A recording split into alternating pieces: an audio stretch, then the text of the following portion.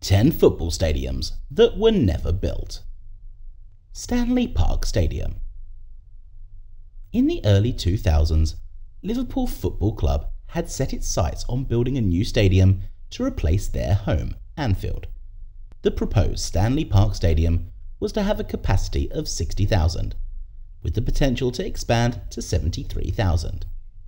Two designs were given planning permission, one by Manchester-based architects AFL and another by Dallas-based architects HKS, which was more futuristic but also more expensive. But the project was never realised due to a lack of funds. Despite attempts to revive the project, including a redesign by AFL that was dubbed New Generation Anfield and a plan by HKS for a 60,000-seater stadium, the dream of a new stadium for Liverpool FC remained just that. In 2012, the club's new owners decided to redevelop and expand Anfield Stadium instead, incorporating modernisations to AFL's original plans. The expansion was estimated to have raised at least £150 million in sponsorship money. Rumours of co-financing with rival club Everton FC for the Stanley Park Stadium also surfaced, but Liverpool FC consistently denied that a shared stadium was ever on the table. These rumours were eventually quashed when Liverpool completed their new main stand, effectively ending their pursuit of a new stadium. Barcelona Bay Stadium. The Barcelona Bay Stadium was the football stadium that was to become the new home of FC Barcelona. The stadium was to be built in the city's Bay Area and would have a capacity of 100,000 spectators. The project started in 2007, but has faced many challenges and obstacles over the years, including local opposition and environmental and economic issues. In 2010, the project was finally shelved after the Spanish government declared a state of emergency due to the country's financial crisis. Despite numerous attempts to revive the project, the stadium was never built and the club continued to play its games at its home stadium, Camp Nou. The Camp Nou has been renovated and expanded many times to meet the growing needs of the team and its fans in the past. The Barcelona Bay Stadium remained a distant dream, and finally, after years of plans, the expansion of Camp Nou started in June 2022. The new stadium will be under construction until the season 2025-26. The Rock Stadium.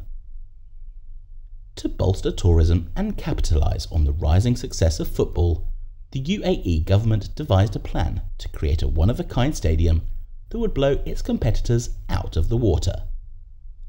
The proposed stadium was to be built in the heart of the desert, surrounded by mountains, and would have a capacity of 40,000. The design was meant to be both visually stunning and functional, with a futuristic look that would rival some of the biggest and most iconic stadiums in the world. To bring this vision to life, the government approached MZ Architects. The primary selling point for the architects was the stadium's location, commissioned to be built into the depths of the Abu Dhabi desert and the side of the Jebel Hafit mountain range. The structure's design boasted a sequence of 3 gigantic trapezoid planes enclosing one another, creating an open-skied venue that could hold 40,000 screaming fans. The Rock Stadium was set to be a hub for entertainment, with concerts, sports and other events taking place there regularly. However, due to a combination of financial and logistical issues, the project was never completed. The stadium remained just a concept, a vision of what could have been. Perhaps one day, a similar project will be attempted and successfully brought to life. But for now, the Rock Stadium in Abu Dhabi remains an unrealised dream. It would have been an engineering marvel, a truly unique landmark and a remarkable symbol of the region's passion for sports and design. New Milan Stadium. The new Milan Stadium was proposed as the home football stadium for AC Milan and Inter Milan, replacing the historic San Siro Stadium. The capacity of the new stadium was going to be 60,000, with the potential to expand to 80,000. The new stadium design was sleek and modern, with a focus on creating an immersive fan experience. It featured state-of-the-art amenities such as luxurious suites, spacious halls, and exclusive seating areas.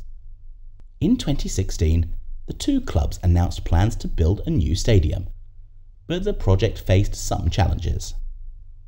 First, with construction cost estimated at around €700 million, it was difficult for the club to secure funding.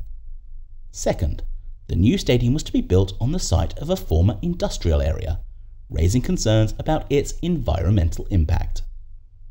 Despite these challenges, the club continued to push the project forward and made several attempts to secure the necessary funding. However, in 2019, it was announced that the new stadium project was cancelled due to a lack of funding and public support.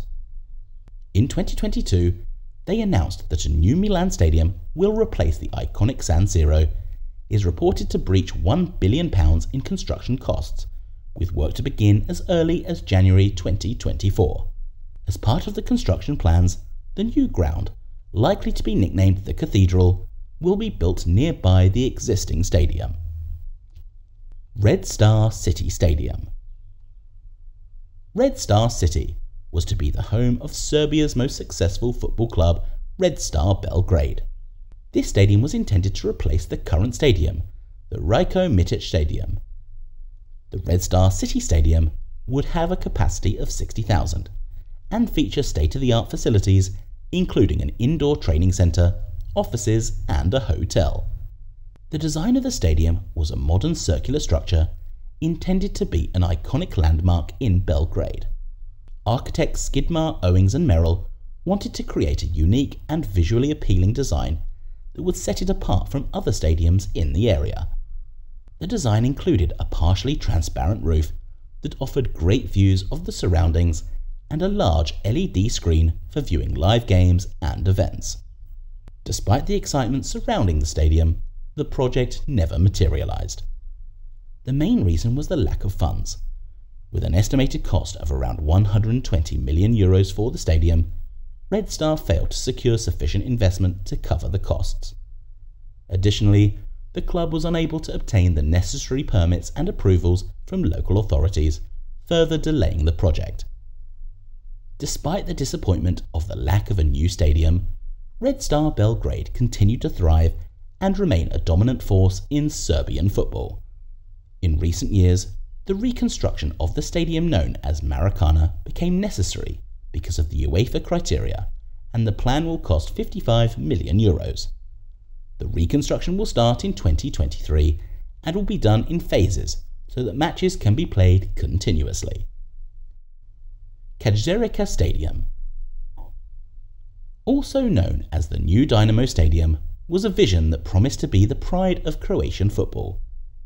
The stadium in the centre of Zagreb was designed for around 30,000 enthusiastic fans of Dinamo Zagreb, the most successful club in the country. With modern design and state-of-the-art facilities, the venue would be the home of choice for the team and its fans. The stadium idea was first embodied in 2006 to replace the outdated Maksimir Stadium. The project gained public interest and fan support, but unfortunately never materialised. Financial difficulties, logistical challenges, and a lack of investment proved to be major obstacles of the project. Despite these challenges, Dinamo Zagreb and its fans were staunch supporters of the project. The club worked tirelessly to secure the necessary funding, but ultimately the dream of a new home turf was too big to materialise. By 2009, it was clear that the stadium would not be built. The stadium would have brought a new level of excitement to Croatian football and provided a huge boost to the local economy. With the Maksimir Stadium being outdated and in need of renovation, the Croatian champions unveiled plans for a new 34,000-seat stadium in the vicinity of the current home ground. Dinamo started that project, which is expected to cost €60 million and will take 3 years to complete.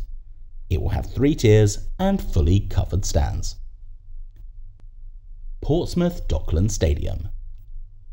With its stunning waterfront location, Portsmouth Dockland Stadium was expected to be the new home of Portsmouth FC and a shining jewel in the city's sporting scene. Designed by renowned architectural firm HOK Sport, the stadium would have a capacity of 36,000 and featured a cantilevered roof over the seating area and 2 rows of seats around the pitch, offering unobstructed views to all fans. Portsmouth FC would have paid the estimated £600 million cost of the new stadium. The majority of the required monies was to be raised by the sale of the stores located on the former Fratton Park site, as well as the area around the new stadium. Due to the economic situation around the world in 2008 and 2009, the club postponed the construction of the stadium. And later, when the club was sold to new owners, they decided to focus on improving the existing stadium, Fratton Park, rather than build a new one. The proposed site also faced opposition from residents and environmental groups, making progress on the project difficult. And in 2010, following Portsmouth's collapse into administration and then relegation, it was clear that the new stadium would not be built. Chelsea Battersea Stadium. Battersea Power Station is a historic building in London, with a rich history dating back to the 1930s. However, despite its iconic status, proposed plans to convert the power station into a modern stadium never materialised. Imagine a futuristic stadium surrounded by the bustling city of London in the background. The idea was to transform the dilapidated building into a state-of-the-art football stadium that could accommodate 60,000 fans. The stadium would have been a unique venue and a true representation of the fusion of old and new. However, the project faced many challenges, including a lack of funding and opposition from residents concerned about potential impacts on the surrounding area. Despite efforts to secure the necessary funding, the project eventually stalled and plans for the Battersea Power Stadium were scrapped. Despite the disappointment, Battersea Power Station remains an iconic symbol of London's industrial past. Since 2022, the station is open to public with shops, bars, restaurants, leisure venues and apartments. Daly and Sheed Stadium. The proposed Daly and Sheed Stadium was to be a state-of-the-art football stadium to house one of China's top football teams. The stadium was to be built in the coastal city of Dalian in Liaoning province. With a projected capacity of 40,000, the stadium was expected to become the centre of the city's sports and entertainment district. Its sleek and curvaceous form is a visual standout, with a large undulating roof that appears to float above the stands. The roof is composed of steel cables that are strung between 2 large arches, creating a striking wave-like effect that is visually captivating and structurally impressive. To accommodate its flexibility for hosting many different events, the seating bowl is designed to be easily reconfigured, with retractable seating sections that can be moved to create different configurations. Another standout feature of the stadium is its sustainability. The roof is designed to collect rainwater, which is then used to irrigate the pitch and flush the toilets. The stadium also has a sophisticated lighting system that uses LED lights to reduce energy consumption. In addition, the building is oriented to take advantage of natural ventilation, which helps to reduce the need for air conditioning. Despite its beautiful design and functional addition to the city of Dalian, the project was eventually cancelled due to financial and logistical problems, and it remains a symbol of what could have been. Feyenoord Stadium. The proposed Feyenoord City in Rotterdam was an ambitious and visionary project that aimed to transform the area surrounding the Rotterdam Football Club Stadium into a new city district. The plan envisioned a mix for residential, commercial and public spaces that would bring together the existing neighbourhoods around the area, creating a vibrant and sustainable urban community. At the heart of the master plan was a new stadium for Feyenoord, which was designed to hold 63,000 spectators and would have been built on the banks of the Maas River. The stadium's design drew inspiration from the Roman Colosseum, with a steeply sloping seating bowl that was intended to create a bowl-like effect. Enhancing the atmosphere inside the stadium, the plan also included a range of other public spaces, such as a waterfront park that would have run along the banks of the Maas River. The new residential and commercial complex, which would have been located on the site of the current stadium, was designed to be pedestrian-friendly. The complex would have included a range of housing types, from apartments to townhouses, as well as a mix of commercial and retail spaces. Since its announcement in 2016, the construction was postponed after numerous funding problems. Through the years, the design of the project has also changed, and in 2022, Feyenoord authorities announced that they are backing away from plans and Feyenoord will continue to play at their current stadium. Comment below which of these you would love to see being built.